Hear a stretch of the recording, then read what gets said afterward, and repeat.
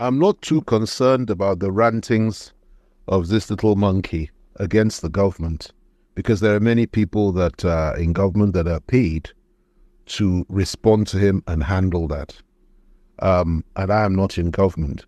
However, I am concerned about his rantings against the Christian community and against what I believe to be Southerners generally, both Christian and Muslim. That's how I'm reading all that he has said.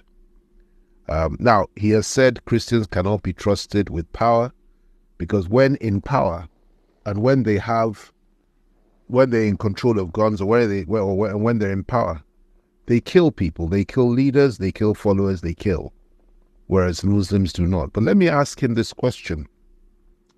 Was it the Christians that slaughtered over 100,000 people in northern Nigeria in 1966 in pogroms?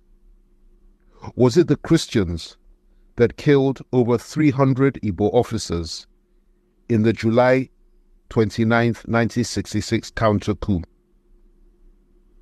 Was it Christians that slaughtered people all over the north from 1970 up until the present day, all over the north, slaughtered Christians, whether it be through Boko Haram, ISWAP, Maitatsini, and so many other extremist, barbaric, terrorist organizations?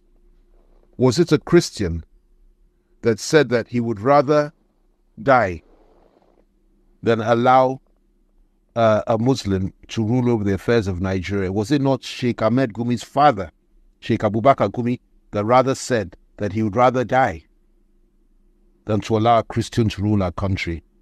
And amazingly, he died a few months later, and a Christian took power. All the butchery and the mass murders that have taken place in northern Nigeria and even parts of southern Nigeria, in Zangon Kataf, in southern Kaduna, in Numan in Adamawa State, in Benue State, in Taraba State, in Plateau State, all over the north, where Christian communities were targeted by various Islamist groups and various terrorist groups and butchered in their homes and hacked to pieces. And even parts of the south, when the Fulani herdsmen were down in the south, butchering people as far as the east, as far as Yorubaland, northern Yorubaland, and as far as parts of the south. Were these people that perpetuated these as Christians?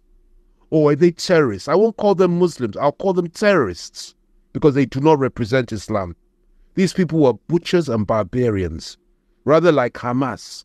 And what they were doing to people is precisely what Hamas did to the Jews on October 7th of this month. So he should stop trying to make it look as if only Christians kill. Human beings kill one another, and that's a tragedy.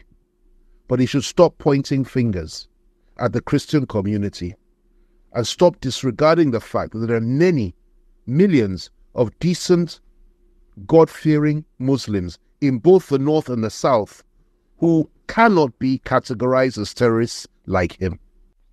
Let me just add this. The terrorists that he represents kill not just Christians, but they kill Muslims too. If not that were the case, how do you explain the fact that these same terrorists that this man represents and constantly defends and helps and rationalizes and negotiates on their behalf and so on and so forth and speaks for them and is their main advocate? That's what he does. He's their main advocate. These same terrorists slaughter Muslims in Sokoto, in Zamfara, in Kebbi, in Jigawa, and all over the core north. They also slaughter Muslims in Borno, in Yobe, in Adamawa, and all over the northeast. So the people he represents, or rather the animals that Sheikh Ahmad Gumi represents, are not Muslims. They're terrorists. And they kill as many Muslims as they do Christians. They kill both Christians and Muslims. So who is he to now get up and say that Christians cannot be trusted with guns or positions of power or in the military or in the security agencies or intelligence agencies? This issue is above politics. If we are one nation, we should learn to respect one another. Nothing matters more than this. Whether you're a northerner, a southerner, a Christian, or a Muslim, respect one another. Other than that, we may not have a nation left. And God forbid that this country should be engulfed in a religious crisis or another war. May God forbid that. I'll be writing on this in the next couple of days, but this is just a shot. And I would have gone much further had it not been for the fact that the governor of his state, that is Govt Obasani, is a good friend of mine. And out of respect to him, I'll be a little bit more restrained than I ordinarily would have been on this Gumi man, if not for that. But let it be clear to the whole country, we as Christians will not bow to anybody. And neither will rational, reasonable Muslims bow to his type of terroristic rhetoric. And neither will we let such people push us into a civil war. We want peace in this country. And I call on the government, the DSS, the police, and all the security agencies and President Bola Tinubu to ensure that this man is called to order, that he's called in, he's warned, he's arrested, and if necessary, prosecuted for incitement and an attempt to destabilize our country. Thank you.